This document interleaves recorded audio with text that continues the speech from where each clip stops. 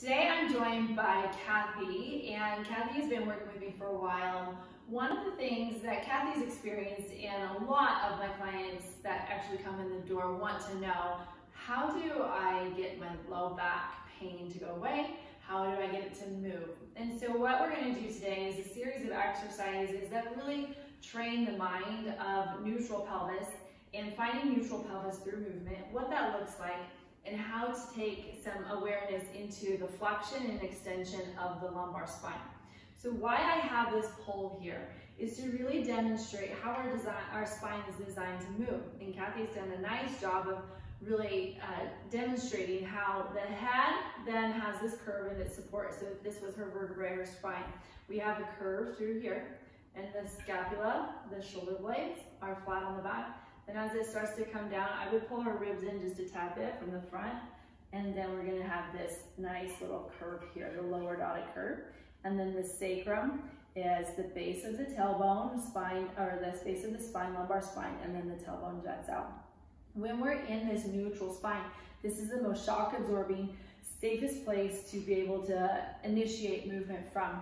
Now what happens is a lot of time is this low back is either tight, or it can just feel like it's extended tight, or maybe it's weak and flexed. And so I'm going to have her demonstrate kind of the movements of what the spine has the ability for. This is neutral pelvis right now. And now as she comes to flexion, she's going to draw the ribs and the pelvis a little closer together and isolate that lumbar flexion there. And that was very nice. And then she's going to come back to neutral, where we return that curve.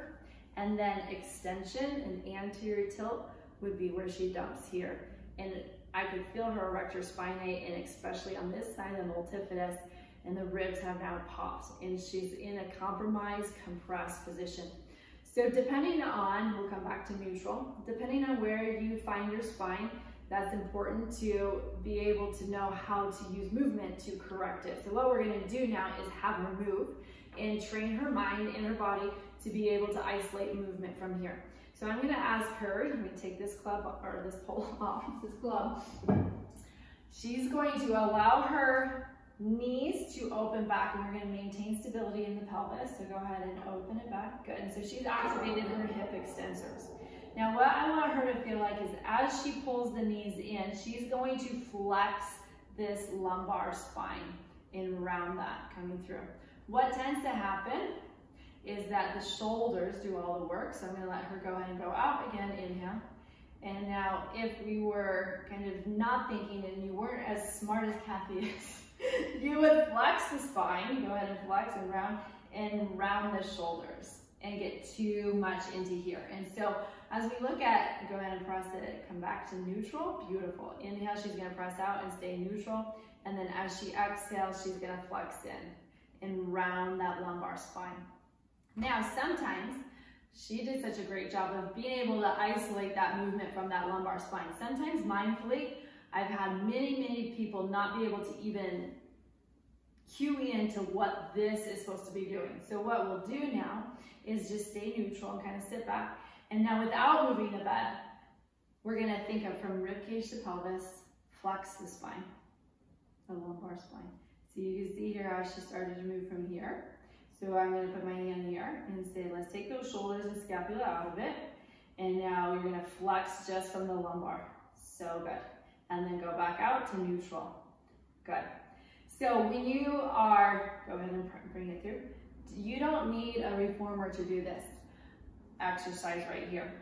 You can do this standing against the wall and be able just to isolate that movement through lumbar flexion and come back to neutral. You can be on your hands and knees. This is kind of like a typical cat-cow position. And just start to really feel like you're pulling the vertebrae apart, one vertebrae at a time. Now, we're gonna pull into our breath, Kathy, the inhale as you're long. And then as you exhale, ribs, abs, pelvic floor. Now, when she starts incorporating that intentional Pilates breath, go and go back out, tail to top, neutral, and then exhale, tail, good. She's turning on the rectus, the front abdominals, the obliques, and then that exhale and that pelvic floor, it turns on that low base of the pelvic floor muscles. which this seems super simple. Is it pretty simple, Kathy? Sure, without your help. So this exercise is a simple exercise in terms of how it appears. However, I could feel her muscles shaking underneath my hands. And the reason why is because what we're asking the body to do is a really deep work. And a lot of times being able to isolate and go deep inside and make that mindful movement is challenging at first, but that's the journey towards mobility and healing. So I'm gonna have her go back to inhale to neutral. She's going to now let the knees go out, inhale. We're gonna come into kind of like a modified plank position. So a modified plank position, she's on her knees, she's gonna maintain neutral. How I know she's neutral is she has this basically triangle across the hips down into the base of the sacrum tailbone, and then that same triangle is the front of her pelvis. Now she's gonna keep that nice line in her spine, and I'm gonna check just so she kind of feels like she has it, and that's good. And we're just, those ribs, and that's actually one of the things that brought Kathy in the door, was that shoulder tightness and rib cage complex with low back pain.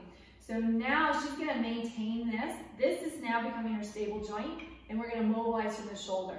So as she comes up, she's gonna feel like she can open her heart, and that is going to lengthen the spine. And then now as she inhales, she's gonna stabilize and start to go into shoulder extension. So she's gonna press all the way out, maintaining that core connection, and that is an inhale.